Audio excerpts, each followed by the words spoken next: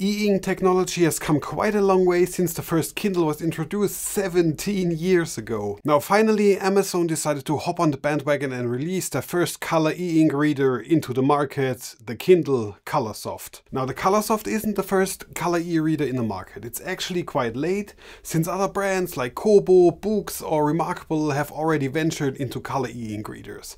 But Amazon's strategy seems to be more like Apple this time around, offering a premium product for a premium price. I had around 1 week of testing and reviewing it, and straight from the unboxing I had a single question pop into my mind. Who is this actually for? Holding it in my hands for the first time, this is most definitely a Kindle.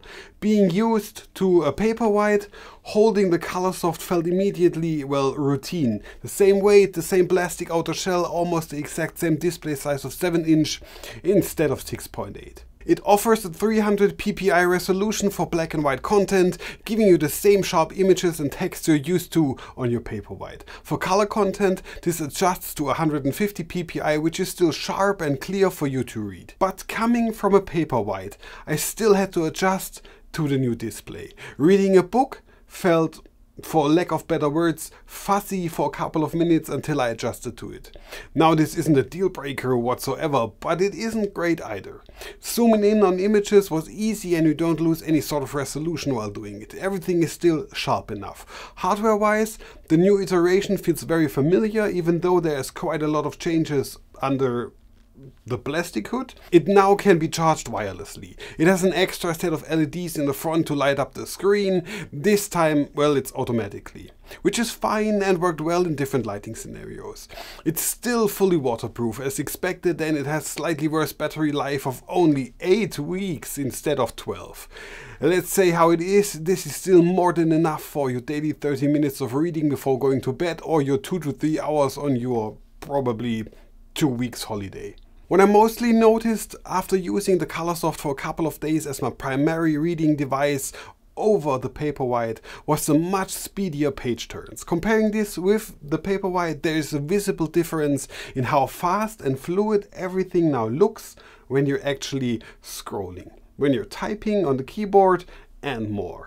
Now, testing out the colors with different comics, I found them to be enjoyable and actually fine. They are a tad flatter than I've imagined, even when the vibrant setting, which there is one, is turned on, but it's still nice to be able to enjoy your comics in color now. But this is also one of the problems I have with the color display.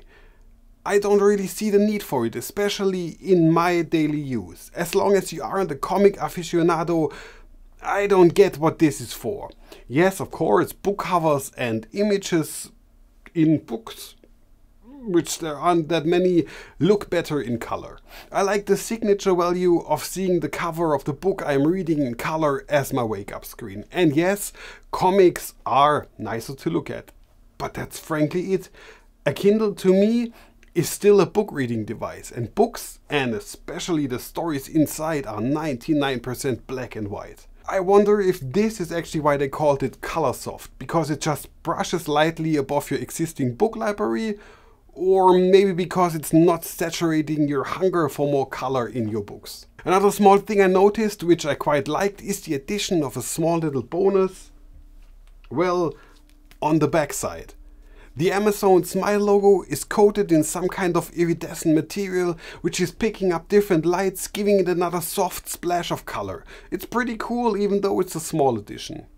So now that we've talked about what I actually like about the new Colorsoft, here are a couple of things I found not so great about it. Firstly, and probably most obvious to everyone who is interested in one, is the steep price tag of 290 euros. It's the same Paperwhite device with the color screen added. I got my older Paperwhite directly from Amazon for 150 euros. So to me, this is almost double the price tag of the same device with the splash of color. And for the newer one, it's still 100 euros on top of the Paperwhite. So I don't know. And second, the display itself needs some manual fixing to bring it to the same levels as the Paperwhite in terms of luminosity. Bringing its brightness setting to around 13 or 14 made it much better for reading books and almost on par with the Paperwhite. Third, now after using it for 5 days, I can actually see a yellow band on the bottom part of the screen. After searching for this issue on the internet, I saw quite a lot of posts on Reddit which also have the same problem, and for me, this is not acceptable for a €289 product. This can mostly be seen with max brightness on and the color temperature to the most bluish setting it can be. Hopefully this can be fixed by Amazon with a software update rather sooner than later. And fourth, the battery life doesn't seem to be as good as predicted by Amazon as well. I had a screen on time of 2.5 hours at a brightness setting of roughly 15, and the battery life dropped from 80% to 45%, which isn't acceptable in the slightest as well. This happened after a software update, and this is way off the 8 weeks promised. I haven't charged the Paperwhite in 6 weeks and it's still at 50%, even though I've read at least an hour a day since the last charge.